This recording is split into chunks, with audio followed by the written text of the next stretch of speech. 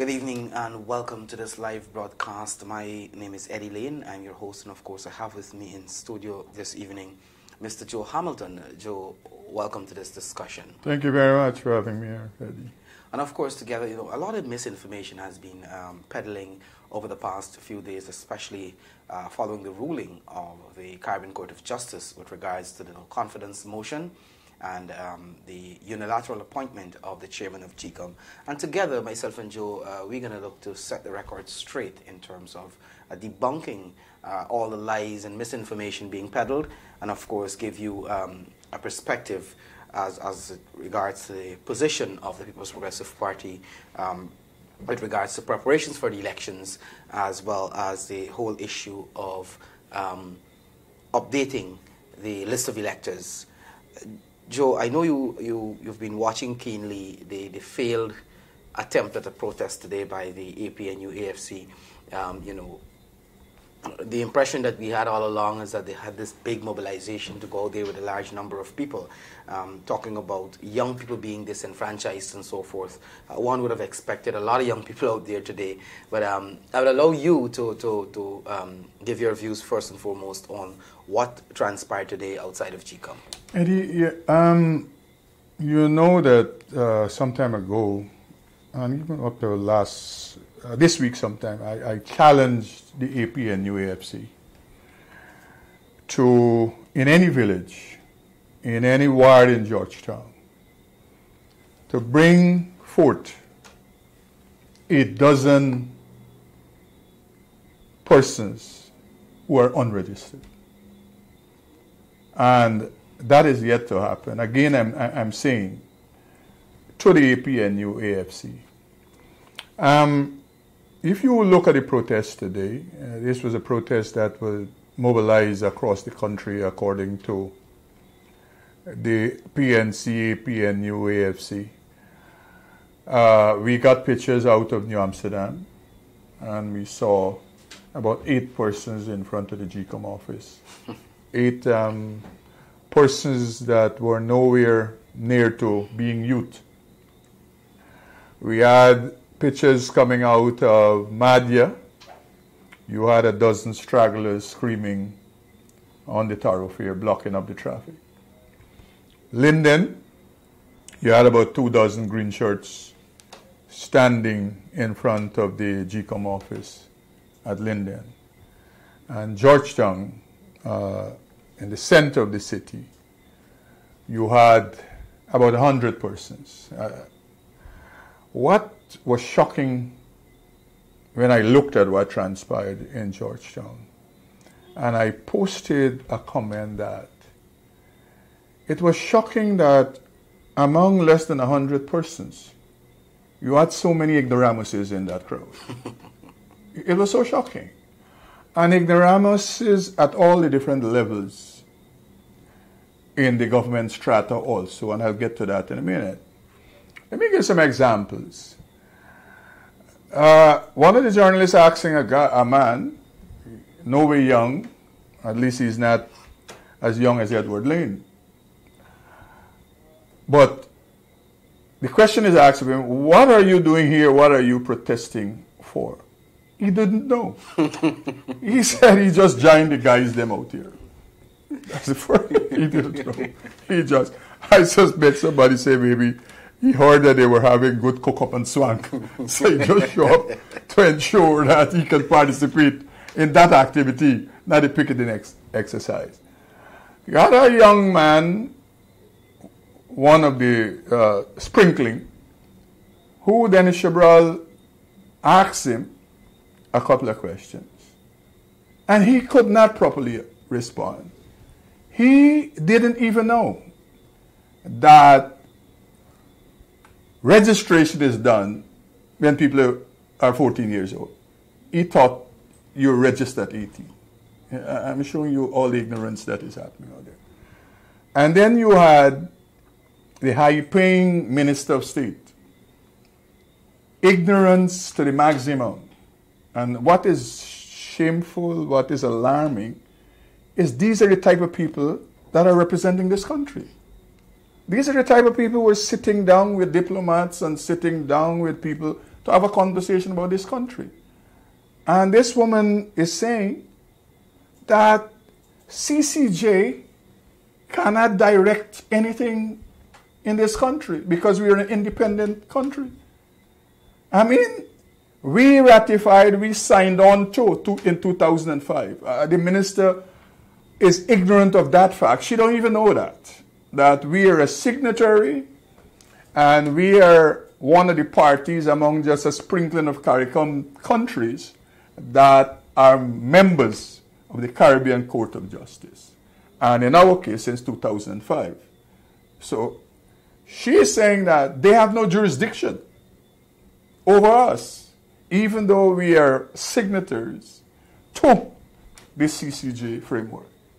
The minister is saying CCJ can't direct us here. This is an independent country. And we will not be governed or nothing. Even, it's just said, even the consequential orders. Yeah, the CCJ can't direct. That will be forthcoming inside the CCJ can't direct. Then you had the Minister of Foreign Affairs. I mean, we're in bad shape. Cabral is asking her about the same issues. And he's seeking to find from her, as Minister of Foreign Affairs, what type of conversations you've been having with the diplomatic community. You know what are the positions of the leader of the opposition on all the matters. Could you say what discussion on behalf of the government you're having with the diplomatic community? Our response was, this issue here is an issue about our sovereignty. You know, the issue about the list is the issue about our sovereignty, and this is the woman who represents us. You know, and you know, in the time of all the upheavals, in the time of when we have Venezuela in crisis, we have to deal with the border question, and so you'd want to think that one of the busiest ministers would be the Minister of Foreign Affairs. But the Minister of Foreign Affairs, she has time to come into a picket line to scream and holler about things that she really don't even know about. And now I'm told they have shifted their arguments. They're saying now that why you need house-to-house registration, because the list has expired. What? The ignorance is so pathetic, because let us even agree that the list has expired. What has expired is the official list of electors, not the National Register of Residents. But before we go over to that, Joe, because I think that is one of the big areas that we have to tackle, because I think people need to have a better understanding. I want to take you back to the protest today and some of the comments that were made. And a couple of things in my personal observation. One, I may have a little bit of a different view from you with regards to the ignorance of these ministers and those out there. I think it could very well be a coordinated effort to deliberately mislead people. Because if a young man is out there protesting and don't know that you're registered at the age of 14, whether under the continuous registration process, it means he's being fed information that is inaccurate. And that is what this government want the people to believe, that house-to-house registration is the only way you can get onto the list. As well as the statements by the minister saying that, you know, the CCJ cannot direct us and tell us what to do and so forth. It may be ignorance, but it also may be a case where, again, that is the kind of misinformation they want to feed to people, so that Guyanese will somehow believe that the CCJ is just there for cosmetic purposes. I think I hear you, but I think you're ascribing intellect to people. Well, then you have a point. You're ascribing intellect to these people, you know. You're ascribing learning to these people. My interaction with these people, at the level of the parliament, is that most of them are dumb people. I'm serious. Very dumb. Dumb in the sense of governance. I'm not questioning whatever profession they might have. They might be very proficient in their profession. I'm talking about politics and governance and running a government. I've interacted with a lot of these ministers, most of them, if not all of them, at the level of the parliament. And I can say to you, when you hear their arguments, so don't ascribe, I'm saying to you, don't ascribe intellect, don't ascribe learning, of apologies. don't ascribe understanding to these people. You will try to make them smart, or think they're smart, or people listening would want to say, okay, these people got some smartness. It is not that. It is ignorance at the highest, and that is frightening because it is not ordinary people by the border market. These are people who represent this country at some of the highest fora internationally. These are people, when people come here, they sit with them to discuss Guyana and the future of Guyana. And so it is a serious matter. As laughable as it is a serious matter. Then you have James Bond. He is a lawyer. And he is telling the journalists then that the government is prepared to go to the court to challenge GECOM. I mean, if they fail to institute house-to-house registration. The first point, how come a lawyer don't even understand? You can't go and challenge nothing at the court that is not in the law. You understand? House-to-house registration is not in the law, no place. In none of the acts that deals with elections. Right? Continuous registration is in the act. Claims and objections is in the act. Not house-to-house registration. And what people don't seem to understand, Eddie, is that before the Carter Price formula and before the new construct of elections commissions, what used to happen in times gone by, and you're a young man, you wouldn't know that it is at elections time they used to do registration. You understand me? From 92 coming to now, the attempt was to get away from that. The attempt was to create a register of all persons who are 14 years of age and to ensure that you create a database for elections purposes. People are confused. Registration in large measure has nothing to do with elections, outside of elections. Registration, and I repeat that, national registration has nothing to do with elections unless there is an election. So you don't register, and I think that is the confusion out there, where people think you're registering for the purposes of elections and voting. That is not so. Before the NRR, that is how the function was. When all of these matters, it was under the Ministry of Home Affairs.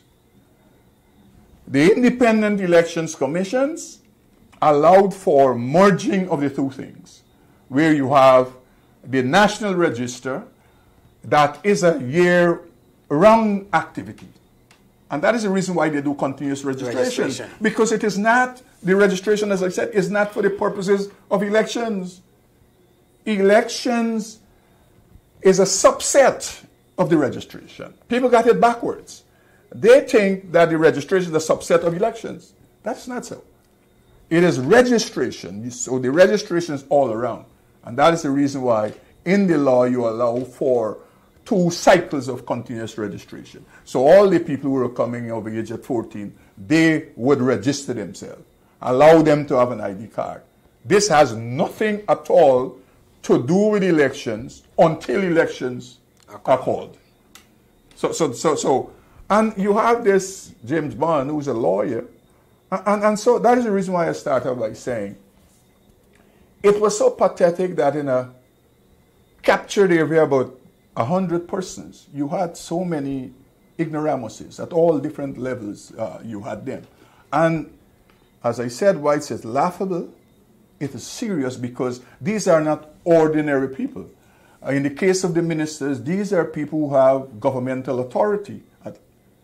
These are people who, over the time, they were representing our interests. And even in this construct of where they are illegal, they still sit there and represent our interests. And if you don't know, as the Minister of State, as one time I recall somebody, the same minister, asked her what really her functions is. And she says she look after everything. And that is the problem. that is the problem. In the parliament, she was asked, what is your function? And she says she look after everything. So the problem is she's a jack of all trades and she's a master of none. Clearly.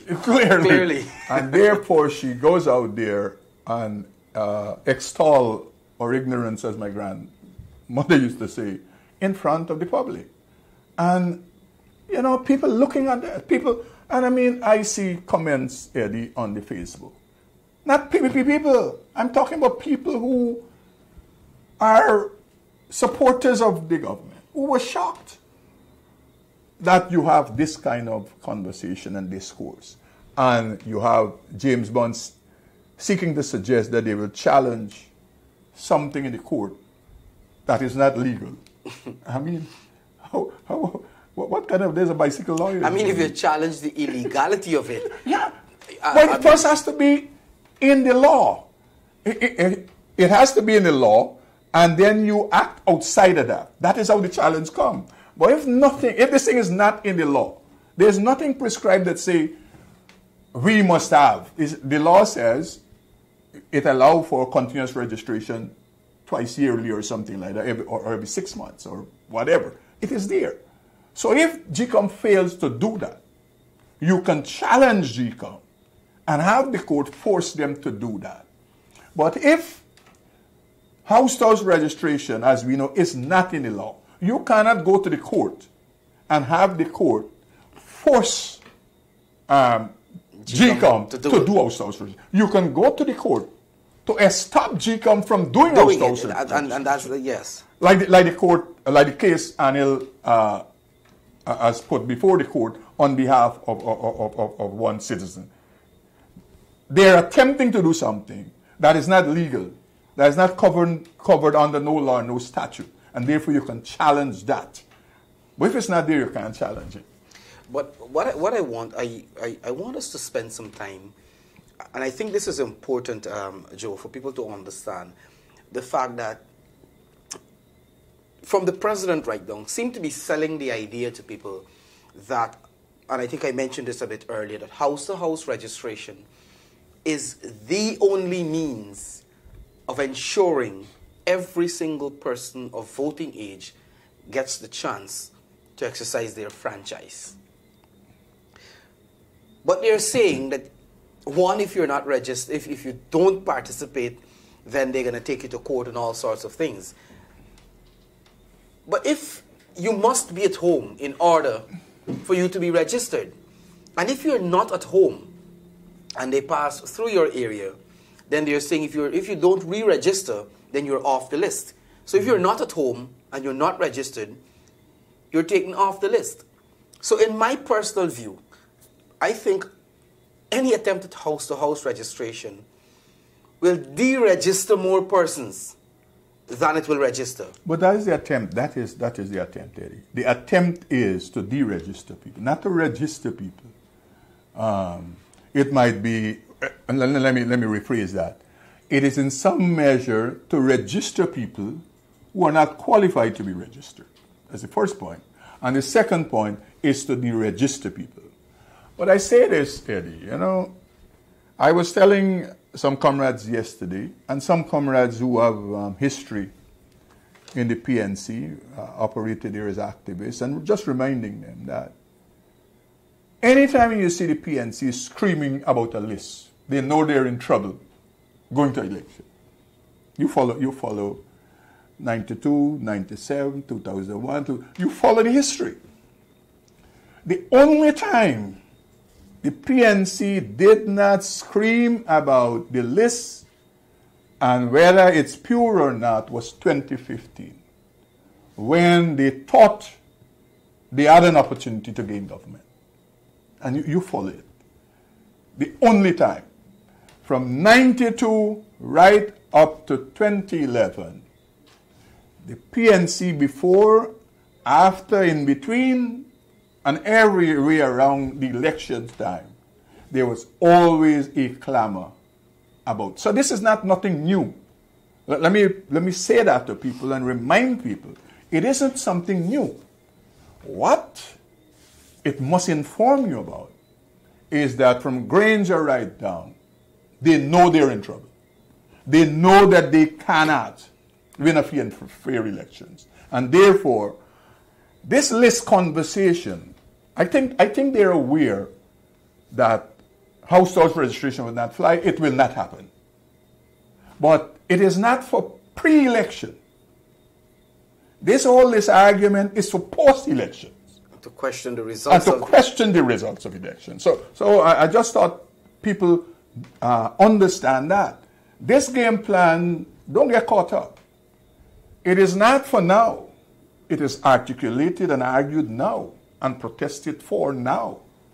But it is to put yourself, the supporters, in a frame of mind when they know they will lose, to say to them that we were robbed. And as we told you before, the list was bad, and therefore we would not accept the results of the election. That is what this is for. And people must not be misled into thinking all this argument. They're aware that, listen to me, they're not that politically naive.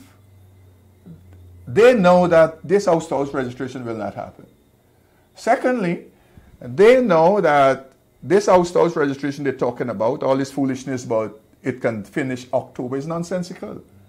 What they're attempting to do is to lock you into that. You see, once you're locked into this starting of house-to-house registration, you have to go the full gamut. And for young people, this experience, this happened already, is not nothing new. In 1990, we were to have elections in this country. The elections end up happening in 1992. Desmond Hoyt ended up getting 2 more years to go in the government over the same issue about this. Because you started off trying to create a list, because without a list you cannot have elections. You have to have a voters list to have an elections. And so, in 1990, elections was to be held in 1990, right? By year end. Because Burnham died August in 85, and you had an elections, I think, the next October or somewhere there, or September. But before the end of the 85. So Hoyt was in power for 5 years, and elections was to be held in 1990. We had about 3 or 4, Eddie, and this is for young people to understand that this is not a now game plan of the PNC. We had about 4 elections date that had to be cast aside. And the parliament had to be reconvened again for the extension of time of the parliament. You follow? All of that was because of the list. Now, first thing, Alexander, who is a commissioner, says that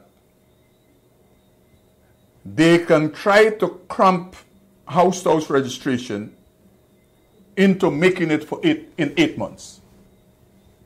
You follow? That was the argument early in this year. Now the same guy is coming to tell you that it can happen by October to have a November election. So it's a farce. But once it starts and they lock you into it, excuse me, you have to take it to the end. To the end. And I'm saying that will take you 1 year into the end. You understand me? So everything that is playing out, they by now must know that there will be no house-to-house registration. And therefore, as I said earlier, all of this clamoring is not pre-elections for pre-election, even though it is happening in pre-election. All of this clamoring is for post-elections activities. And people must watch out and understand that. Because, I mean, the government, these people won elections, Eddie, if I recall, less than 4,000 votes or whatever is the story. Not even a seat, so to speak. And since then, they've seen what has happened. There's nothing they're doing to impress and to energize what you call the independent types. For that matter, the independent types are so embarrassed that they have distanced themselves from this bunch of people. And those people are some of the most angry people with this government, because many of them put their credibility out there because they thought, quote unquote, that Mr. Granger was some honorable man. But now they have witnessed that he's not honorable as he purports to be. And I mean, if they had come, I could have given them free this. I advised this country since 2011 with no cost to it. And Mr. Granger should not go no place near to government. But, Joe, the information that you shared just now and you know how you explain it is important. I personally didn't examine it from that perspective, but you came from the belly of the beast. You were there sometime in the past, so I think you would have a good understanding of how the PNC operates. And we see clearly the PNC calling the shots in this. The AFC is dead. The AFC is just tagging along. And it's really the PNC that is calling the shots. But what I want us to do, because I think a lot of people out there, I've been talking with people and they're confused about the whole issue of house-to-house registration. And like you rightly put it, house-to-house registration or registration in itself has really nothing to do with elections unless there is an election. But the argument that they're and I think you mentioned it, they shift the goalpost now to say the list is expired. Yeah. Giving the impression as though you can just throw the list in a corner and you start fresh. Yeah. You know, you start a new list.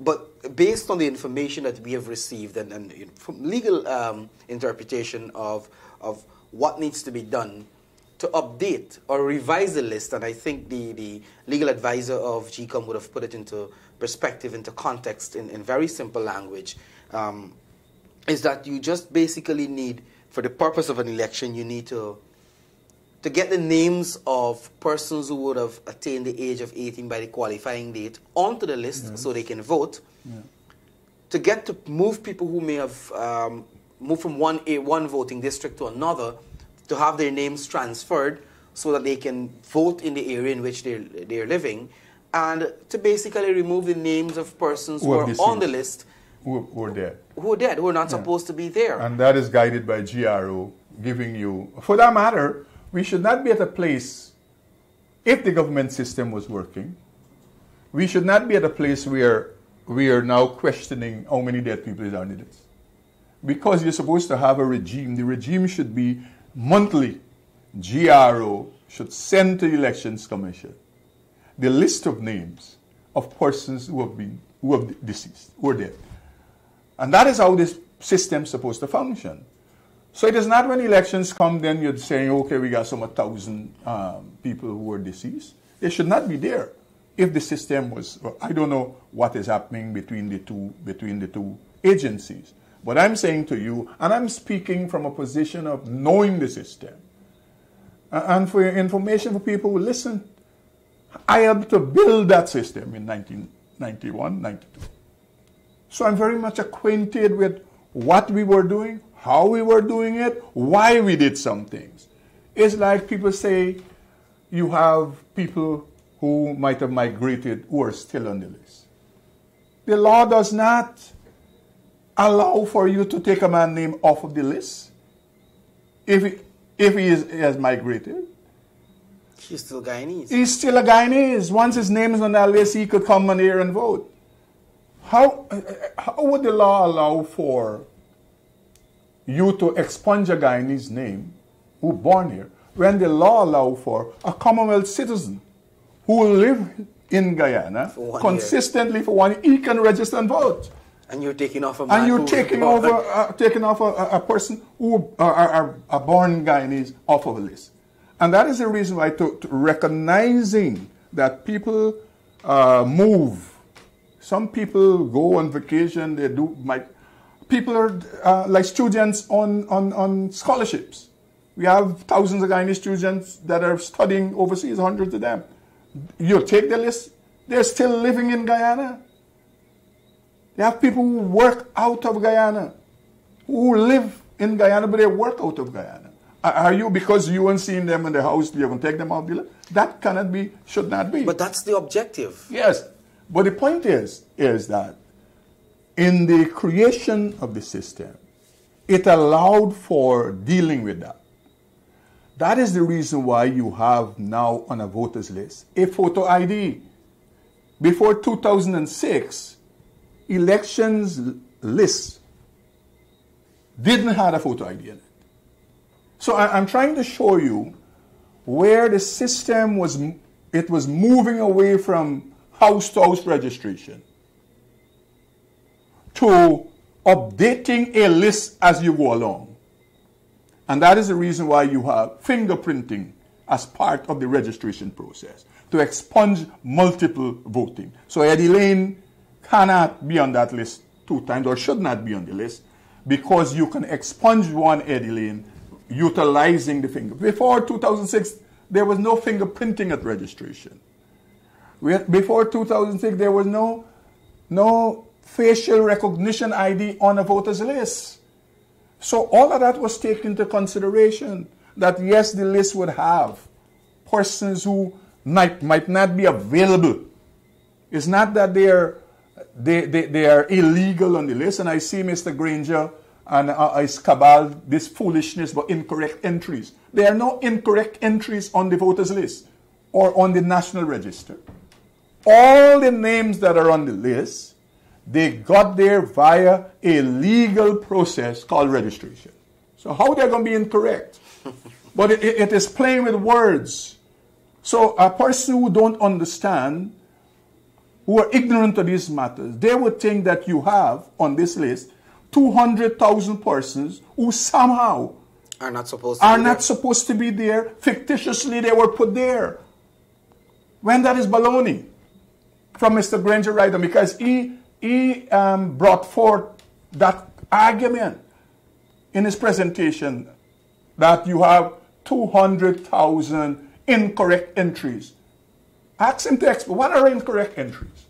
You know, the first thing, incorrect entry is, and it's amazing how dumbness is at the highest level. You know what is an incorrect entry?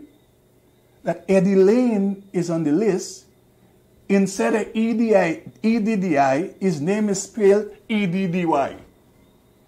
Instead of LAYNE, you got LA. That's an incorrect entry. Or your address at Kitty, your name are listed at Duncan Street. That is an incorrect entry. Not an entry of Joseph Hamilton, 124 Akawini Street, born 15th of November 1954. That's not, even if I am not here. It is not an incorrect entry. It is not an incorrect entry.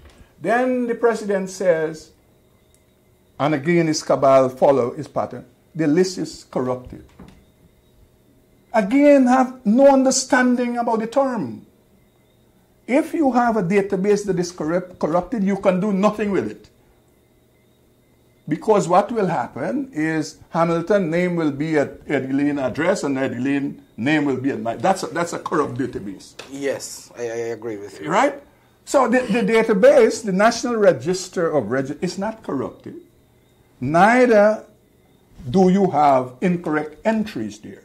You have entries of names that, as I said, they were properly placed there via a process a legal process of registration. All of those persons, they have in their possession an ID card issued by the Guyana Elections Commission because they were properly registered.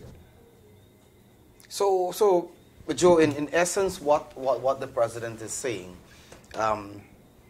is that either this 200,000 names that he's speaking of are people who are below the age of 18 or people who died or multiple entries. Yes. But Mr. Granger in 2015 didn't question the list. No. Mr. Granger in 2016 for the local government elections didn't question the list. Mr. Granger in 2018 for the local government elections didn't question the list. But after he saw the results of the 2018 local government elections, the issue of starting to question the list came up. That's the point that I'm making, that 2015, when all the signs were suggesting to them they can win, they didn't question the list. You know the thing is, Eddie, it is that same list is only couple tens of thousands of new additions, you know. I mean, the 2015 list, the body and the large percentage of names on the list are persons who were there in 2015. You understand me?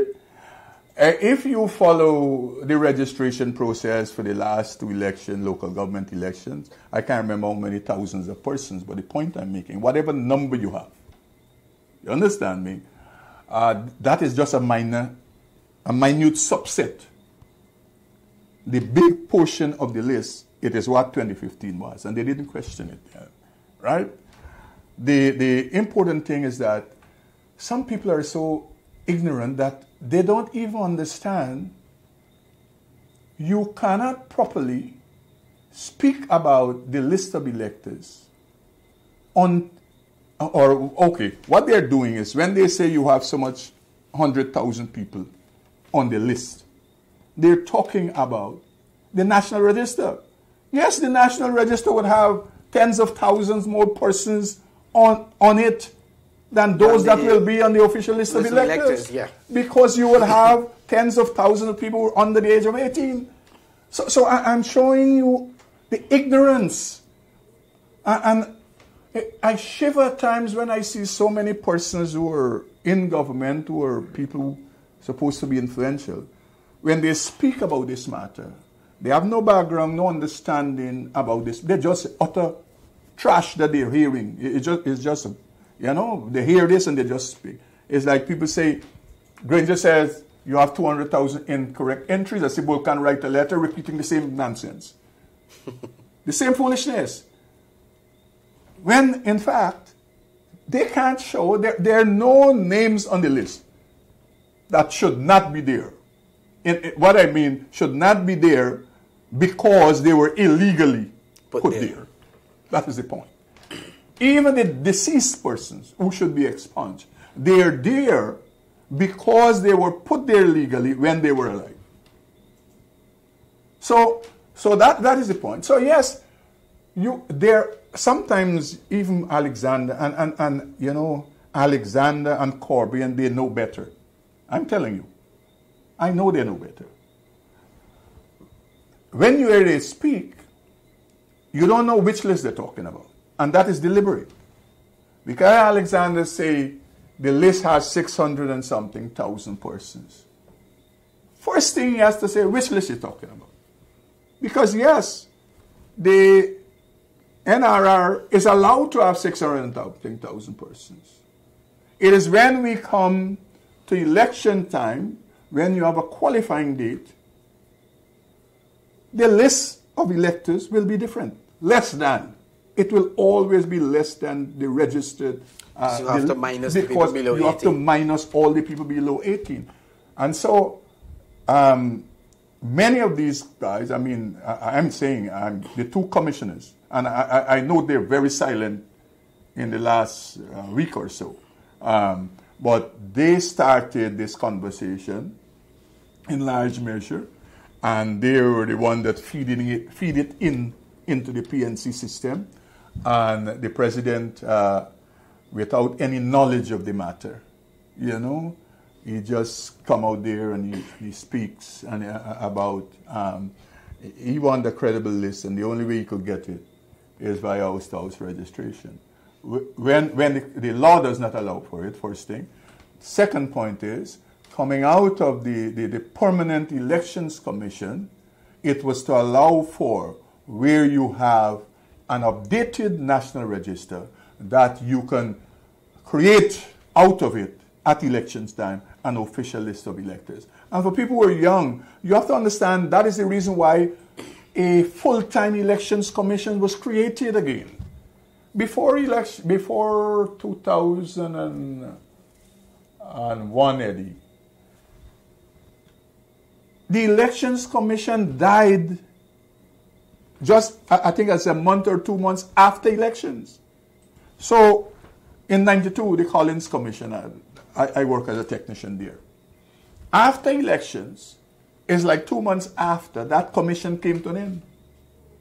And therefore now, when the next election was coming, you have to now create again a new commission. A new commission. And therefore, the point is, everyone understood it wasn't sustainable, and that's what was creating problems in large measure. So what you determine, the body politic determined, that you will create a permanent elections commission, permanent commissioners, a chairman who is full-time, who should not have any other job. All of that went into the law. And you have a technical staff that is working year-round. And again, people talk about the 90 days election should be held after no confidence motion. That 90 days didn't fall from the sky. That 90 days is in the Constitution based on advice from the Elections Commission.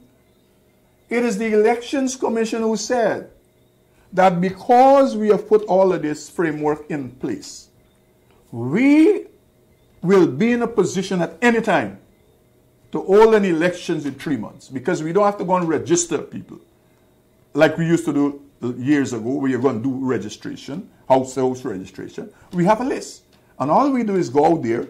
We do claims and objections, allow for people to come on the list who, for whatever reason, did not allow themselves to register, expunge names, put people in their right divisions, and so. So the 3 months didn't just, I asked somebody the other day, why not 120 days, 150? I mean, anything could go in there.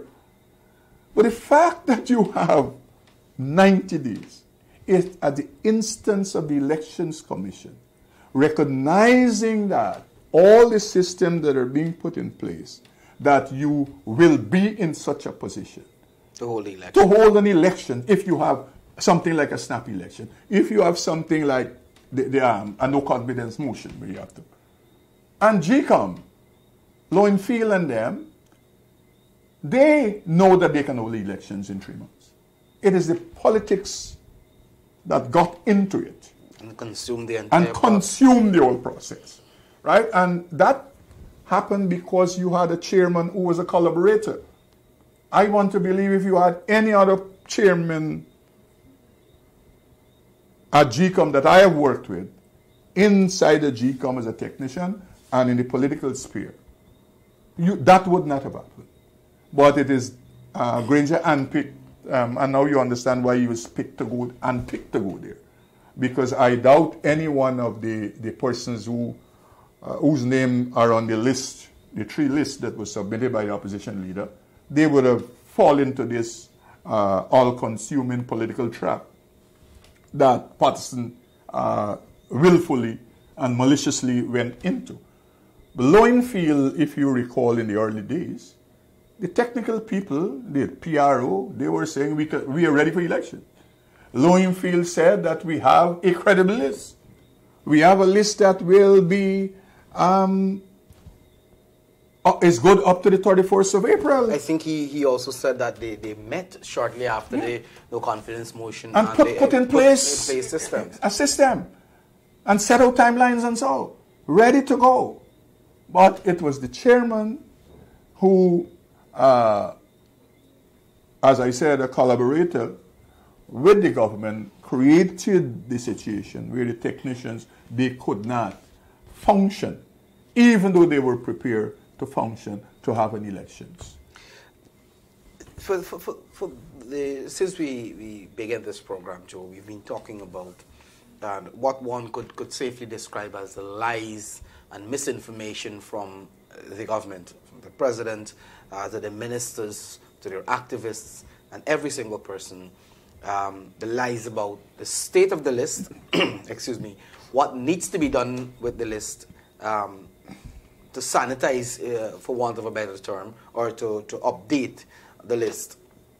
They're all lies aimed at misinforming voters and to give the impression that young people are going to be disenfranchised in large measures, in large numbers. And I think young people are smarter, and they recognize the fact that, you know what, these guys are trying to fool us. Because we would have been the registration centers, we would have gotten ourselves registered.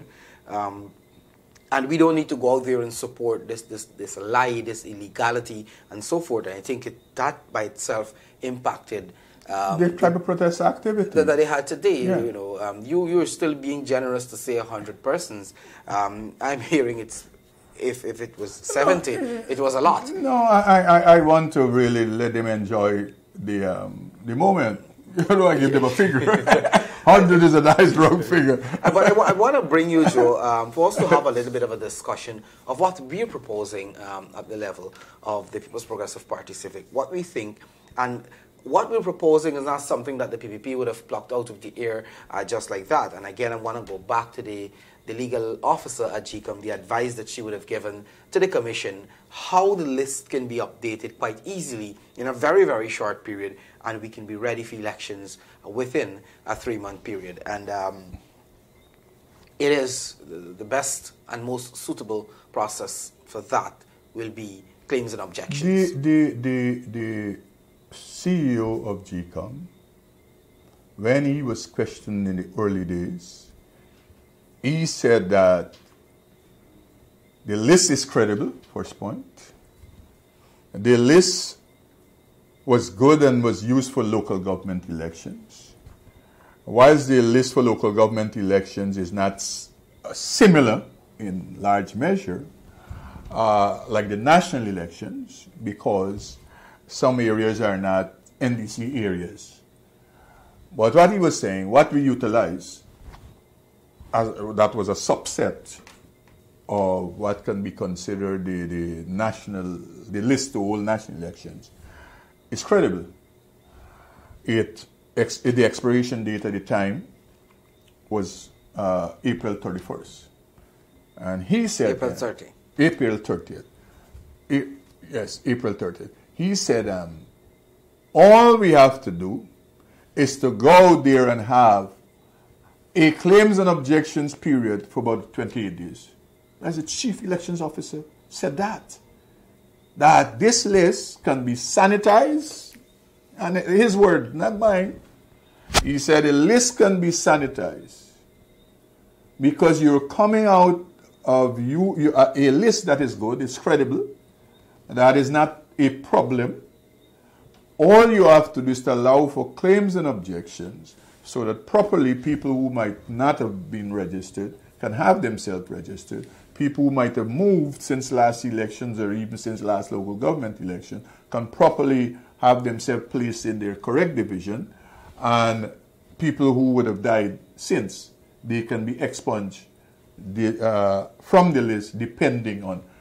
At no time, the chief elections officer, after the no confidence motion, mentioned house registration.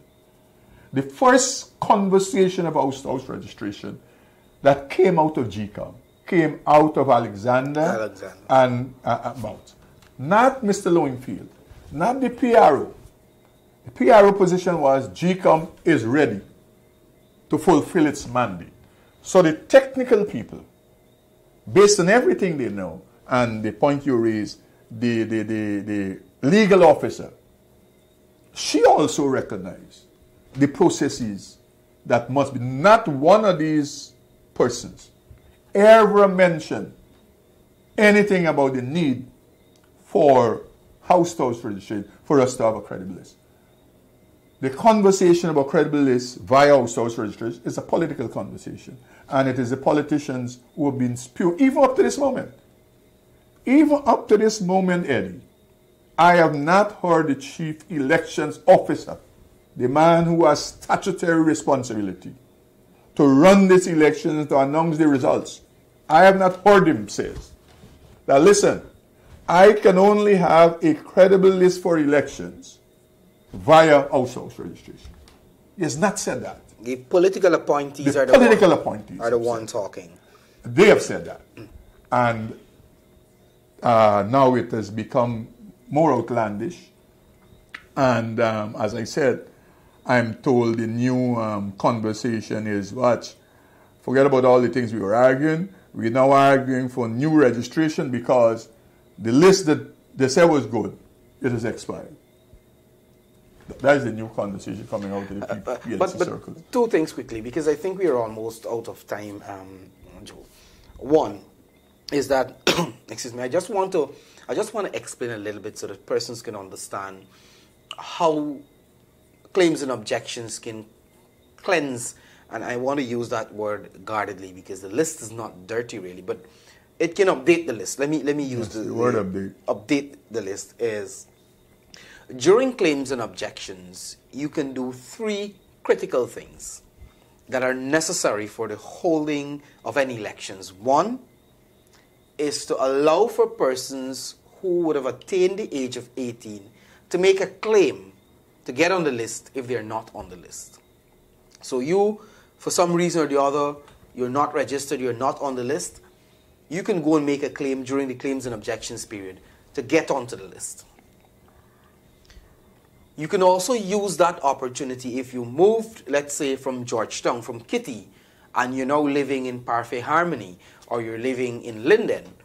You can use that opportunity during the claims and objections to do a transfer, to move from one PCU to the other. To the other.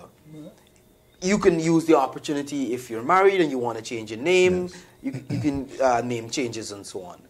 You can also, during that period, and that is why the name of it, the exercise itself, is self-explanatory to some objections.